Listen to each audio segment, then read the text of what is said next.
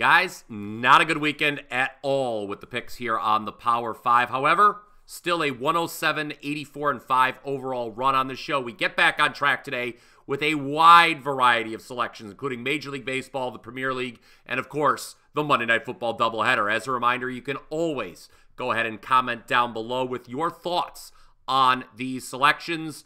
We start with Mets-Braves over 7.5 in Game 1 of today's doubleheader. Here is the situation in Major League Baseball, specifically the National League wildcard picture.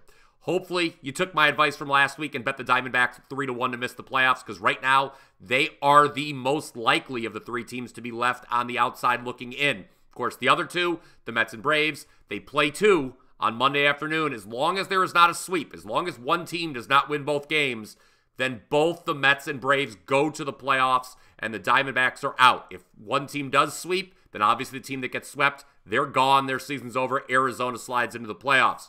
Now, obviously, the Game 1 winner of today's doubleheader is going to have zero motivation to compete in Game 2 because they will have already clinched a playoff spot, and the wild card round begins tomorrow, and these teams are going to have to travel. You can't even really bet Game 2 right now for obvious reasons. So let's leave the various playoff permutations out of it and focus on what we can bet on, that being Game 1. And again, I like the over 7.5 here for this Game 1. It's going to be Spencer Schwellenbach going for the Braves and Tyler McGill going for the Mets. Schwellenbach just beat the Mets on Tuesday, last Tuesday. So Mets' second time facing him in less than a week. Last time Schwellenbach allowed just one run in 14 innings pitched. This season against the Mets, he's allowed just one run in 14 innings pitched. Very good numbers, obviously, but it's a tricky spot, again, facing him for the second time in less than a week. The Mets do have a top 7 scoring offense in all of Major League Baseball, 4.75 runs per game. They're very consistent home versus road. They're top 6 in home runs. Now, Atlanta is actually the NL's lowest scoring home team, but even still, they're averaging 3.9 runs per game here. They've been better since the break, and they're number 3 in home runs since the break. Very boom or bust. McGill's ERA on the road, 4.81, and he walks a lot of guys, 3.7 per 9 innings. I think 7.5 is too low of a total for Game 1. And keep this in mind. If one of these starters has a bad day at the office, okay, and gets blown up, the other manager is going to, or that team's manager is going to look at this game and say, hey guys, we're not winning Game 1. We're going to put all our eggs in basket in Game 2. He's not going to use any high leverage relievers in Game 1. So if this thing gets out of hand early, there's going to be a ton of runs. Because of that, I like over 7.5 in Game 1 of Mets-Braves. Okay, while we are determining the final 2 wildcard spots in the National League, there's some soccer to bet on as well. English Premier League price has gone up on Bournemouth all week. The Cherries currently sitting around -170 on the 3-way line, and for good reason. They're facing Southampton. Southampton back in the Premier League this season after getting relegated. They are very likely to finish near the bottom of the table once again. They've got just 1 point through their first 5 matches, meaning no wins and just 1 draw. That lone draw came against Ipswich Town, who I have rated as the worst team in the league, and it was a brutal result considering Ipswich scored deep into stoppage time. Southampton, they've also scored just 2 goals in those 5 matches. That's the fewest in the league. So the Saints will be no match for Bournemouth, who have played one of the toughest schedules in the English Premier League up until this point, facing the likes of Chelsea, Newcastle United, and Liverpool in previous fixtures. Being at home Monday afternoon should be huge for Bournemouth. They've previously only lost 1 of their last 19 home matches against newly promoted clubs. Plus, they've won the XG battle in both home matches this season after losing only 3 of their last 13 at home to end last season while posting a plus 9.1 XGD. That's expected goal differential. Bournemouth wins here and gets all 3 points. I would lay the price. All right, before we get to Monday Night Football, and I'll have 3 plays for you on tonight's 2 games, just wanted to let you know, despite the disappointing weekend here on the Power 5, I am still number 1 this season in the NFL at WagerTalk. 11-4, that's 73%, with all client releases, including a sparkling 8-1 with sides. I went 2-1 yesterday, cashed the Jaguars, cashed the Ravens, lost the Packers. Tonight, my best bet is on Seahawks-Lions, and it is the side. So head on over to wt.buzz/BP right away. Again, 11-4 with all NFL this season, including 8-1 with sides. That is number 1 at WagerTalk.com. As for the side of Titans-Dolphins, obviously, this is a putrid game. with Will Levis and Tyler Huntley as your two starting quarterbacks.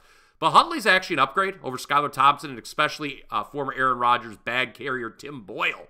I like Miami in this game to win. Huntley's got the better supporting cast of offensive weapons. Achane, Hill, Waddle. Will Levis of Tennessee makes too many back-breaking mistakes for me to trust him only getting a short number on the road. Dolphins are 18-5 straight up and 14-9 ATS at home under McDaniel. This is also a revenge spot for Miami after losing to Tennessee on Monday Night Football last year. I'd lay the short number with the Dolphins. Play number 4 here on the Power 5 today. I also like the first half under in Titans-Dolphins. You can still get 18.5 at DraftKings, pretty much 17.5 everywhere else. Talked about this on the morning wager with Mark Zinno, but unless if there's something like a pick 6, I don't see how these two offenses combine for many points tonight. I don't see how there's a lot of scoring, especially early on. In terms of points per possession, these are actually the bottom 2 offenses in the entire league this far. And remember, for Miami, that includes when Tua was in there. Without Tua, this Dolphins offense's average is 4.8 yards per play. Huntley, new to the system. It's going to be a struggle early on now. I still like the Dolphins to win this game, and that's because Tennessee has yet to score more than 17 in any game this season. So it's first half under 17.5 on Titans-Dolphins. Again, you can get 18.5 at DraftKings as of this recording. Lastly, play number 5. Let me give you a player prop for Seahawks-Lions. Seahawks wide receiver Tyler Lockett over 43.5 receiving yards. In his last 2 games versus Detroit, Lockett has gone for a combined 150 yards receiving, clearing this number of 43.5 both times. He had 91 and 59 in the 2 games. This Lions defense has had a ton of problems so far in the past game, especially with elite receivers. And Seattle's got 2 elite receivers, Lockett and Metcalf. I think there's going to be plenty of opportunities here for Lockett to shine, so over 43.5 receiving yards. All right, let's recap the Power 5 because there is certainly a lot going on here on Monday, despite not being many games, but I gave you a lot of different angles here, okay? Number 1, Mets-Braves over 7.5 in Game 1 of today's Major League Baseball doubleheader. Number 2, over in the English Premier League, I will lay the price with Bournemouth against Southampton, around minus 175 on the money line.